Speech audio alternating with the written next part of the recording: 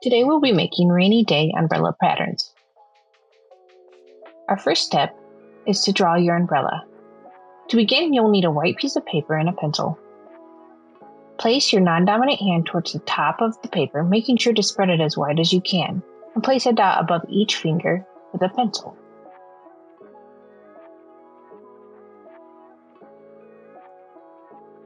Then, turn your paper upside down and match the lower two dots with your thumb and pinky finger.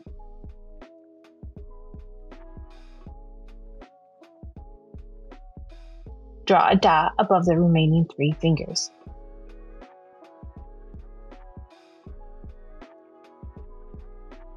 You should have a total of 8 dots on your page.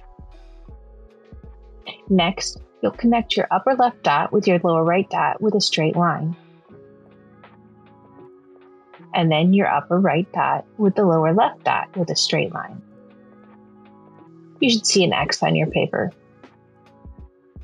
Next, using a pencil, connect each outer dot with slightly curved lines. You'll finish drawing your umbrella sections with diagonal lines. Note that some of the ends will curve a bit.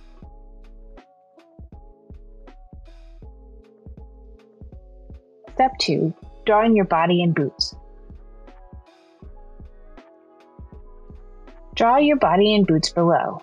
Do you want a coat, a dress, or shorts? It's up to you.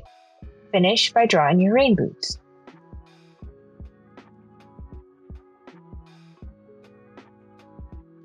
Finally, draw a rain puddle around the rain boots. Once you're finished, trace your art with a black permanent marker.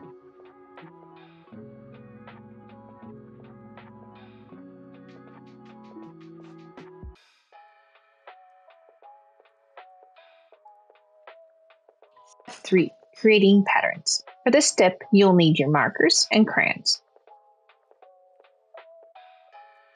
Use colored markers to fill in the umbrella sections with patterns. Make sure each section of the umbrella is different pattern and color. You can use different types of lines to create different patterns.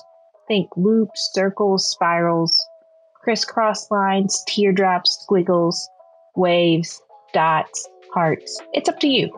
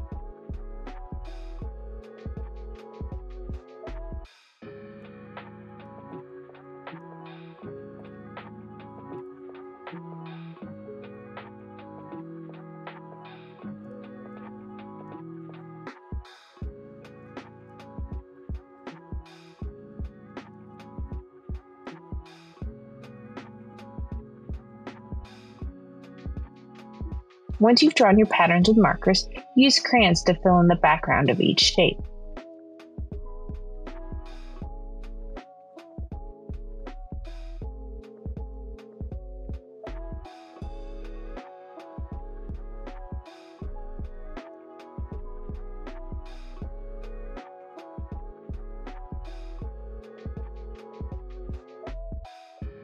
Don't forget to color your body and boots.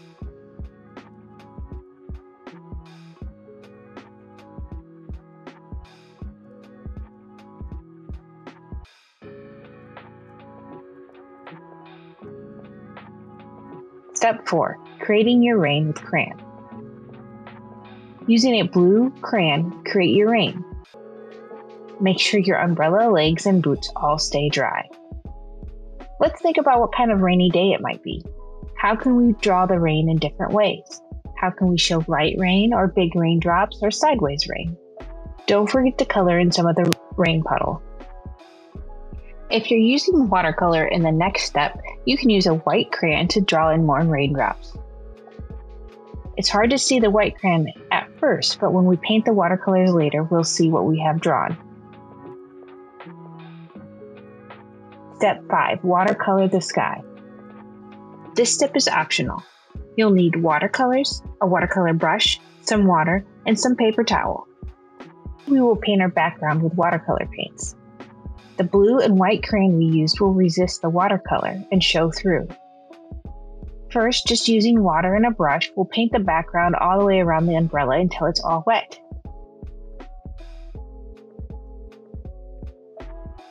Then we'll add in our different colors to create the rainy sky. I like to use shades of blue and purple and black to create the different sky moods. Make sure you brush in different directions or swirl your brush so the colors blend together.